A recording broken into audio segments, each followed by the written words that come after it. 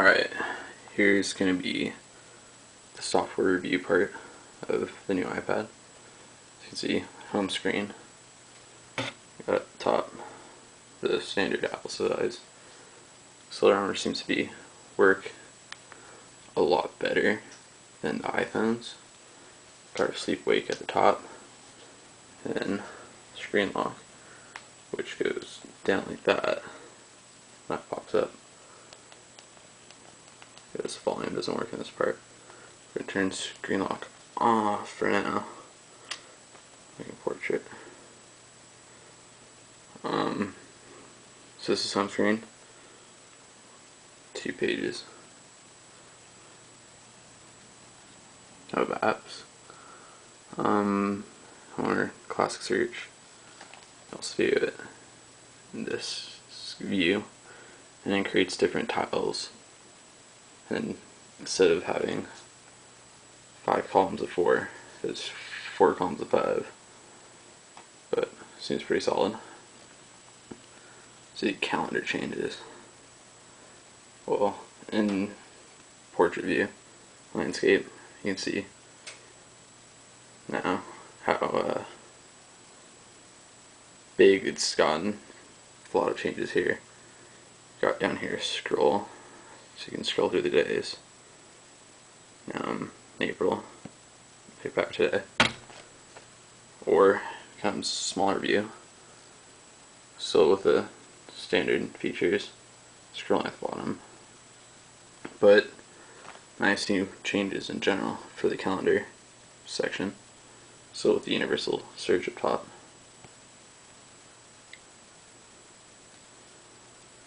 No result. See if the long tab works in here. Alright, let's go to contacts. So, haven't synced any contacts. Use that little blank spot at the top. Seems nice. Here, you don't have the blank spot. Let's just scroll through. Seems pretty nice. Alright, let's hit up notes. Just like standard notes. Portrait view. I have this new section. If you want to create a new note, start typing there. Well, just look at this keyboard. It's pretty nice. Nice big. A little hard because of the bezel to get around, but overall pretty good.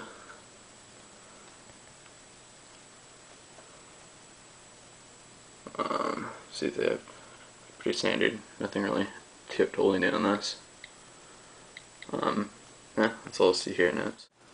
See it sync to maps. Let's search.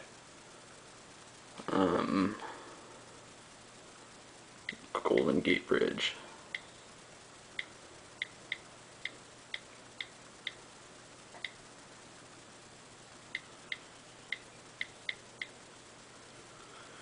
And enter.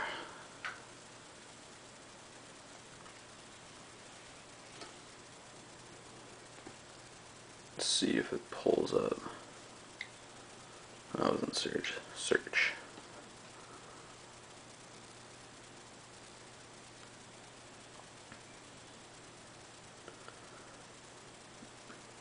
It's surprisingly a lot faster than the iPhone. So use around. You can see that. Pull down here for options. Go satellite. Another interesting thing while typing, you don't really have the traditionally on the iPhone the keys pop up. On this one it does not. So here we have the Golden Gate Bridge. Let's see what this looks like. Same basic things, functions in here. See train, that's a new feature. And you get train base map.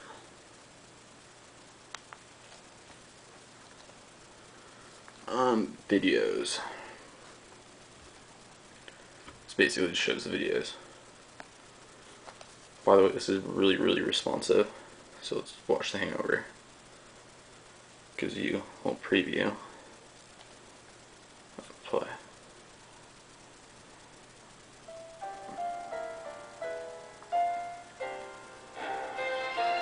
got a gorgeous display, by the way.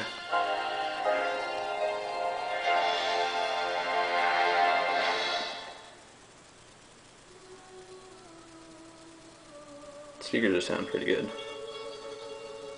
Standard controls there. YouTube.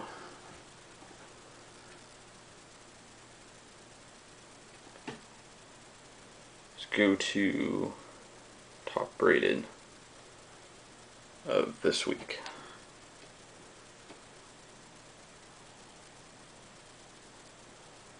I'm not sure if this slowness is probably due to my network, which just seems to run pretty slow. There we go.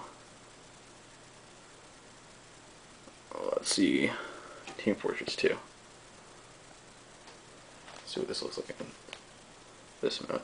All your types down here, most viewed, favorites, subscriptions. Let's just see this one.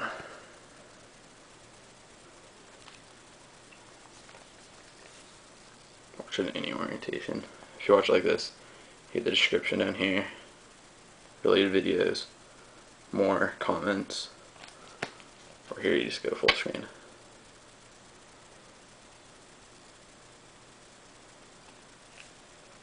Done. So now with YouTube done, we're update.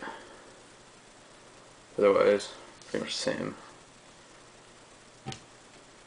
Wait for this to load.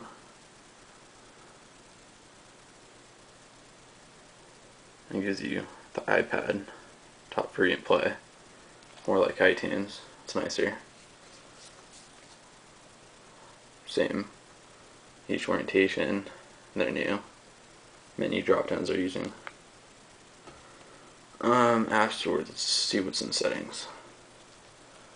So settings, as you've probably seen before, has a pane on the right. So you can go down here and go to specific settings for each app. Or do this sideways, portrait, landscape, and get more options.